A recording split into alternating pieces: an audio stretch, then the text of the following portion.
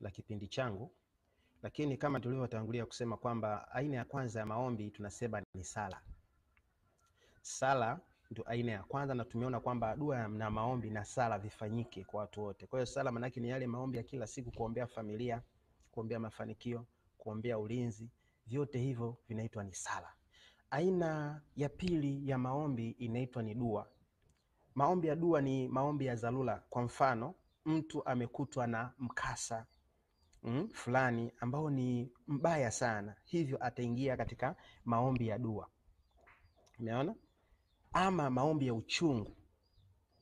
Au inawezekana maombi ya dua hufanyika baada ya mtu kuona anakabiliwa na mambo mabaya mbele yake. Kwa hiyo dua ni maombi yale ambayo mtu anafanya ya uchungu, tofauti na sala. Ile sala ni maombi ile daily routine, kwamba mtu unakuwa unaomba mahitaji yako kila siku. Lakini dua ni baada ya kukutwa na mkasa, ama unatarajia au mbele yako unahisi kuna mkasa mkubwa. Kwa hiyo unahitaji uwe na maombi mazito, yanaitwa maombi ya dua, ambayo hii dua sasa mtu anayafanya kwa kweli akiwa serious kabisa, anajitoa zaidi, tofauti na yale maombi ya sala unaweza ukaomba bla bla, lakini dua ni maombi ambayo unajitoa. Kwa sasa lazima utofautishe kati ya maombi ya sala na maombi ya dua. Kuna hizi ni aina mbili, japokuwa wote wakiingia wataonekana wanaomba, lakini mwingine anaweza akawa na sari, au wakati fulani mtu anakuwa na dua. Dua manake ni maombi yale ya uchungu, ni maombi ambayo ya kusikitika, ni maombi ambayo ya mtu ambaye anaona kuna kitu kimemtisha ama kimemhofisha, kwa hiyo anafanya maombi ya dua. Kwa ndugu msikilizaji wangu, katika somo hili la omba kama tai, maombi ya upenyo, na aina hizi 10 za maombi, kwamba ni muhimu sana ukizijua, utakuwa unabadilisha gia kulingana na mahitaji yanayokutokea. Kwa hiyo ni lazima upenyo upate. Tunachoamini kwamba tukiomba Mungu anafanya, kama ile Matendo ya Mitume sura ngapi? Sura ya pili na ule mstari wa 21 inasema kwamba kila atakayelitia jina la Bwana ataokolewa. Kwa hiyo kama utalitia jina la Bwana, lazima utaokolewa, lazima utamuona Mungu. Kwa hiyo tukiomba sawa na mapenzi yake, Mungu lazima atasikia. Kwa hiyo hii aina ya pili ya dua, ukisoma kitabu cha Ibrania 5:7 anasema yeye siku hizo za mwili wake alimtolea yeye awezaye kumwokoa na kumtoa katika mauti. Maombi na dua pamoja na kulia sana na machozi alisikilizwa, kwa kuwa alikuwa mcha Mungu. Kwa hiyo unaona, maombi na dua na kulia alisikilizwa, kwa kuwa alikuwa mcha Mungu. Unaona haya maombi kwamba kwenye sala huwezi ukalia, huwezi ukafanya nini, hapana. Lakini kwenye dua utakuta mtu anaomba mpaka analia, analalamika, pengine anafunga, pengine anafanya hivi, pengine anajitenga kabisa, wengine wanajifungia ndani kwa ajili ya maombi kabisa, wanaenda mlimani. Haya ni maombi ya dua. Hebu sikiliza, karne ya leo kwa nini tunakuwa na tatizo mengi sana? Kwa sababu tumepoteza imani, tumepoteza zile kanuni ambazo za manabii na mitume wenzao waliotangulia, vile walivyokuwa wanajitenga kwa ajili ya kumtafuta Mungu. Biblia inasema mtafuteni Bwana maadamu anapatikana. Ziko shida ambao wanadamu wanaweza kukutatulia, lakini zingine zinahitaji mkono wa Mungu, zinahitaji neema ya Mungu. Na hiyo neema ya Mungu utaipata kwa njia ya maombi. Lakini ni maombi ya aina gani? Umeona maombi ya aina gani ambayo unaweza ukaomba? Maombi yako mengi. Ni sawa na wewe kuna mlima mkubwa kama Kitonga, ukapanda na gia namba 4, lazima utarudi nyuma, utaingia mtaloni. Na ndio wengi watu wenye imani wanaingia mtaloni, wanashindwa kufanikiwa, afu wanaishia kunungunika kwamba Mungu afanye. Mwisho wanaenda kwa waganga kienyeji, wanafungwa maelezo, wanapewa masharti chungu mzima, kwa sababu wanaona Mungu hajafanya. Kumbe gia ulioitumia sio gia inayolingana na tatizo lililonalo. Ni gia unayotumia hailingani na tatizo lililonalo. Kwa hiyo ndio hapa tunasema dua, maombi na kulia. Sometimes unajua kuna watu wanaona kulia ni kitu kibaya sana, lakini kama uko na uchungu, tafuta hata sehemu nzuri ya kulia mpaka uchungu wako uishi. There is power pale unapolia. Kuna nguvu katika kulia ikiwa kilio chako kinatoka moyoni. Na ndio maana ile Yoeli sura ya 2 mstari wa kuanzia 12 mpaka 13 nasema nasema kwamba hata sasa asema Bwana, nirudieni mimi kwa kufunga, kwa kulia, kwa kuomboleza. Umeona? Lalueni mioyo yenu, wala sio mavazi. Lalueni mioyo yenu, sio mavazi, yani ile ndani. Kwa hiyo Mungu sasa tumrudie kwa kufunga, kwa kulia, kwa kuomboleza. Unajua mtu anayeomboleza, achana na watu sasa hivi wanaelia kisanii, mtu anayeomboleza, tunajua ile mikoa ambayo viko very famous katika eneo la kuomboleza kama Mbeya na sehemu nyingine. Okay, hata mimi ni mtu wa pwani hapa. Sisi pia wa kweli tunaomboleza vizuri sana. Ukimkuta mkweli amefiwa kweli, yule mwenye mila yake anaweza kulia mwaka mzima. Kila siku alfajiri lazima atalia, na kila siku usiku lazima atalia. Yani hawezi kuruhusu asahau, kama amekutwa na msiba akasahau kwamba siku chache tu amesahau ile tatizo, kwamba lazima anaruhusu ile pain yake ionekane kwamba yuko na pain na anaiachilia ile pain yake. Kwa hiyo hata sisi pia Mungu anataka kama tumeumia to disclose, tuachilie ule uchungu wetu auone. Anataka sikie tuombe. Sasa utakuta mtu yuko na matatizo yake anaomba kama vile anajifanya boss fulani, anajifanya nini. Sasa hakika utabaki hapo. Watu wa zamani walimtafuta Mungu, wako kina Ezekia, waliamliwa walale siku 14 wiki mbili ubavu mmoja bila kugeuka upande mwingine wakimtafuta Mungu. Sasa wewe leo hii unashindwa hata dakika 5 za kuomba. Alafu unasema mimi nina matatizo, Mungu anisikii, kila siku unakula pilau, unakula biliani, kila siku unakula kuku. Sio kitu rahisi, kwamba sometimes Mungu anahitaji kuona ile seriousness yako, kwamba una seriousness gani. Sasa utakuta huko serious. Umeona? Uko na shida nyingi. Uko na mateso mengi. Uko na matatizo mengi, lakini jambo la ajabu, you are not serious. Hata kwenye maombi, you are not serious. Leo mtu anaenda kwenye nyumba ya ibada, au anaenda kanisani, lakini utakuta nini? Anaenda kwa kuchelewa na anataka aondoke haraka. Alafu anasema yuko na shida nyingi. Sasa niko na matatizo mengi sana. Sasa hebu fikiri, tuko kwenye karne ya watu ambao hawako serious na Mungu. Tuko kwenye karne ya watu wanaomtania Mungu. Tuko kwenye karne ya watu wasiomjua Mungu. Japokuwa tunaona wengi sasa hivi hata akifa hawezi kuzikwa na dini ya kipagani. Lakini ukweli uliopo kwamba tuna aina ya ustaarabu fulani ambao unaonekana kama vile watu wenye dini, lakini ukweli zile dini ya ukweli kutoka moyoni hazipo ndani ya watu. Na ili tuweze kufahamu, tutaangalia matendo yetu, tutaangalia njia zetu, tunaangalia imani zetu. Leo mimi niko na dini, lakini utanikuta pengine naenda kwa mganga, nimefunga mairizi, lakini bado ni mwanadini. Na ukinichezea mimi naweza nikakuua kwa ajili ya dini yangu. Lakini bado I'm not faithful to God. Siko mtu mwaminifu kwa Mungu. Sishiki sheria ya Mungu. Okay, sasa ninachotaka kusema nini?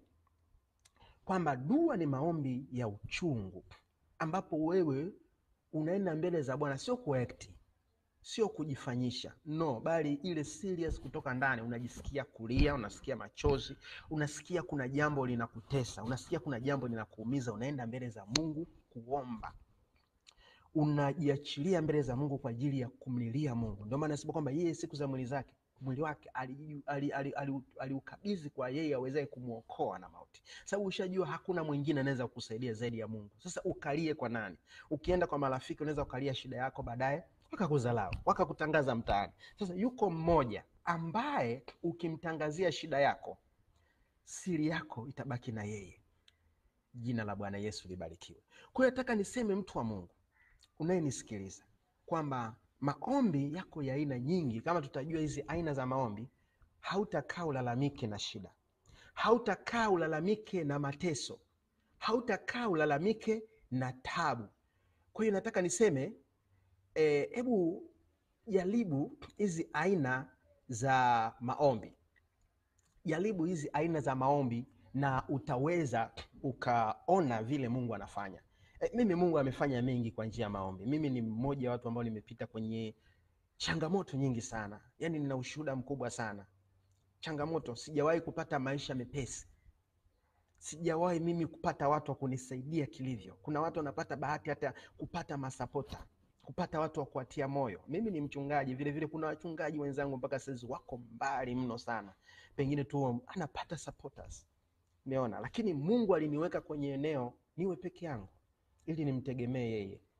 Na nimeishi katika utumishi kwa muda mrefu na nilipitia mambo mengi sana, na nashukuru Mungu kwamba niko kwenye hatua ya kusonga mbele hata kiroho na kimafanikio, na without kwamba mtu yoyote kusema kwamba eti amenishikilia.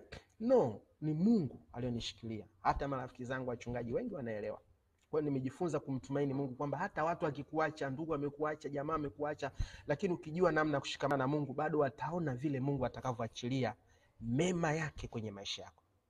Kwa hiyo jifunze kuwa na utamaduni wa kuomba. Tuko kwenye karne ambayo inafikia sehemu mtu mpaka hata anaona tutaamini sayansi zaidi kuliko kuamini Mungu.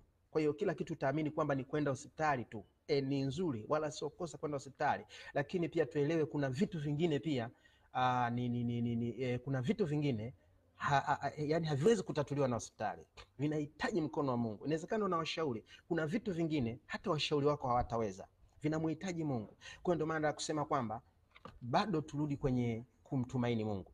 Sasa aina ya tatu ya maombi, aina ya tatu ya maombi tunaita maombezi. Maombezi ni aina ya maombi ambayo mtu anaombewa na wengine kwa tatizo alilonalo. Kwa hiyo ni maombezi ambayo unaona kuna tofauti, kuna sala, kuna dua, maombezi. Sasa maombezi unaweza kuona yote ni maombi, lakini maombezi ni mtu ambaye anaombewa au anaombea wengine, inaitwa maombezi. Unaombea au unaombewa. Sasa iko kitendo kinaitwa ni maombi ya maombezi. Umeona? Au anaombewa ili Mungu amsaidie juu ya jambo fulani, au mtu anaombea wengine, au kuombea kanisa, mkutano na kadhalika. Haya yanaitwa maombezi, na bado tunarejea kwenye ile Timotheo wa kwanza 2:1-2. Hapo tunarejea hapo kuhusiana na maombezi. Nasa basi kabla ya mambo yote nataka dua na sala na maombezi na shukrani zifanyike kwa watu wote. Kwa hiyo ni hiyo. Lakini Yakobo sura ya 5 mstari wa 14 na 15 nasema, mtu wa kwenu amekuwa hawezi, na awaite wazee wa kanisa, nao wamuombee na kumpaka mafuta kwa jina la Bwana, na kule kuomba kwa imani kutamuokoa mgonjwa yule, na Bwana atamuinua, hata ikiwa amefanya dhambi atasamehewa. Kwa hapo tunaona nini? Tunaona aina nyingine ya maombi ambayo nasema kwamba ni maombezi, kwamba mtu anaombewa au anaomba, au kama umeenda labda kanisani au sehemu yoyote, kama mtu atafanya kitendo cha kukuombea wewe, hicho inaitwa ni maombezi. Ama wewe utasimama kuombea wengine kwamba Mungu msaidie mtu fulani, mbariki mtu fulani, sasa pale hiyo inaitwa ni maombezi. Kwa hiyo unaona tofauti, kuna sala ambayo unaomba maombi ya kila siku, kuna dua, maombi ambayo ya hatari, alafu tunasema maombezi, maombi ya kuombeana sisi kwa sisi ama kumuombea mwingine, hiyo inaitwa ni maombezi. Inaitwa ni maombezi. Kwa hiyo ni vizuri sana tuweze kujua namna hiyo, na haya maombezi ni ya muhimu sana. Unajua anasema ombeaneni ninyi kwa nini pale Yakobo, ili mpate kuponywa. Unajua kwa nini leo makanisa na nyumba nyingi za ibada zinakuwa na watu wenye matatizo mengi sana, ambapo kulingana na ahadi za Mungu ilitakiwa watu wanaosali wawe na heri kubwa, wawe na maisha mazuri zaidi. Lakini shida ni moja, kuna ule umoja wa kiroho unamongonyoka. Umoja wa kiroho unajengwa na nini? Na kuombeana. Kwamba kila mtu, yani kanisa ama huduma ama watu au jamii au familia, ile hali ya kuombeana. Naposema kuombeana, bila shaka nataka niseme hata inawezekana huyu mtu hasari, lakini wale wasiosali pia wanaweza kutakiana mema. Unaposema ninakutakia kila la heri, hiyo ni dua. Ninakutakia kila la heri, hiyo ni dua. Sasa imefikia sehemu jamii, mtu na mwanae, baba hamtakii kila la heri mwanae. Unajua Mungu sio nini tu, ni kweli Mungu hasikii sala za wenye dhambi, lakini pia Mungu wakati fulani ana rehema zake. Inawezekana wewe kama mzazi au kama ndugu ukimtamkia mazuri ndugu yako, anaweza kupata mambo mazuri. Umeona? Sasa utakuta baba anawalaani watoto wake, wala hawaombei. Watoto anamlaani baba yao, mwanamke anamlaani mume wake, mume anamlaani mwanamke. Ndio maana utakuta maisha yanazidi kuwa magumu. Wanawake hawaombei waume zao, wanaume pia hawaombei wake zao. Utakuta mtu anaenda kazini anarudi hana pesa, na bado wewe ambao uliomlaani mume wako utataka kitenge, utataka nguo ya sikukuu, utataka kula vizuri, utataka watoto wasome, lakini moyoni mwako unamlaani mume wako, moyoni mwako unamlaani mke wako, moyoni mwako unawalaani watoto, wakati unategemea pia watakusaidia wewe, utawategemea. lakini utaweza ukawalaani. Lakini yote ni kwa sababu ya hii dunia, watu tumefikia kuwa na roho mbaya, hatutakiani mema. Kwa hiyo kwenye maombezi ni kuombeana, lakini kwa kanisa Biblia inasema tukiombeana tunaponywa. Unajua Mungu sometime huwa anaangalia nini? Anaangalia vile mtu anavyoweza kuwakilishwa na watu wengi. Kama utaombewa na watu wengi, basi Mungu pia anaweza akaona huyu mtu kwa nini anaombewa na watu wengi, anaweza akakubariki. Ndugu msikilizaji, mimi naomba niishie kwenye sehemu hii ya 3.